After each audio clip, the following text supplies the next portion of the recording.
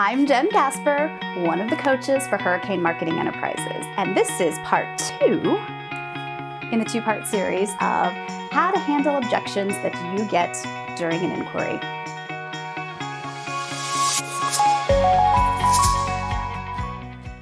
How many of you have been taking an inquiry call or answer the phone? This is Hurricane Home Care. How can I help you? And they say, I'm just calling to get your prices. And you're wondering, how do I handle that? Well, I'm here to tell you a couple of different ways you can handle the pricing question. There are a couple of different kinds of people when it comes to asking the pricing question. The first would be the shoppers. They just want to know how much you cost, and that's it. They have no intention of really carrying on a conversation about things. They are looking for the lowest price. Those people, you know, you're not going to spend a lot of time with over the phone. The second type of person may legitimately be asking about prices because they want to know what sort of budget to allow for their cares. And these are the people that you will more likely be able to shift their focus off of prices and really to the content of what you do while you're in the home with their loved one. If you're dealing with the first caller, that the very first thing they say when they're on the phone with you is they want to know more information about your prices, I don't like to tell them my prices up front because in all honesty, it is going to depend on the cares that we're providing.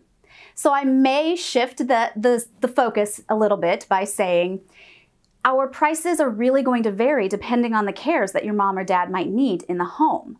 Would it be okay if I asked you a few questions to determine a little bit more about the situation so I can have a better understanding of the budget and the value that you're going to be looking at for care? From that point forward, if they agree, it will allow you to move on and carry on a conversation to find out more about what's going on so you can recommend a better plan.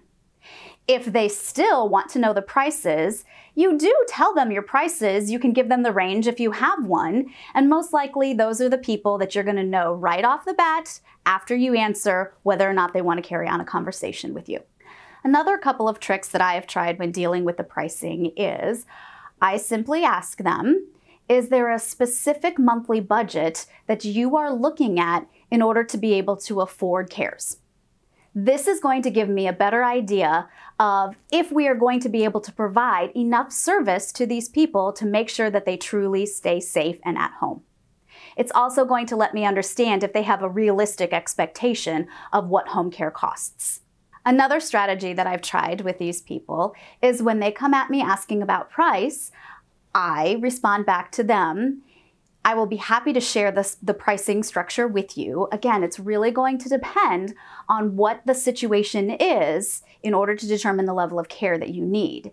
Is price going to be what helps you make this decision, or is it going to be the care that you're receiving in the home?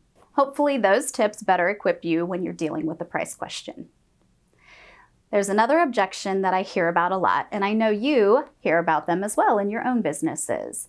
And that is, you just rocked the inquiry call and they say, well, I need to talk to my sister first, or I need to take this information and I have to talk to my brother. Very real possibility. There are lots of family that come together to make these decisions for their loved ones. If you run into that as an objection, again, I acknowledge that and I say that is a great idea. I understand families need to come together to make these decisions for their parents sometimes. If you would like me to, I am happy to make the phone call for you and I can share the information and the things that we talked about today. There's probably a lot going on in your head right now. I've given you a lot of information and I'm happy to walk through that process with them step by step. Some people may love that taken off their plate, and you can connect with the brother or the sister, whoever, right on your own. Others may still not go for that. You can try scheduling an assessment and making sure that everybody is there. But what you're really doing, again, you're providing a high level of customer service. You are sending the message that you care about these people.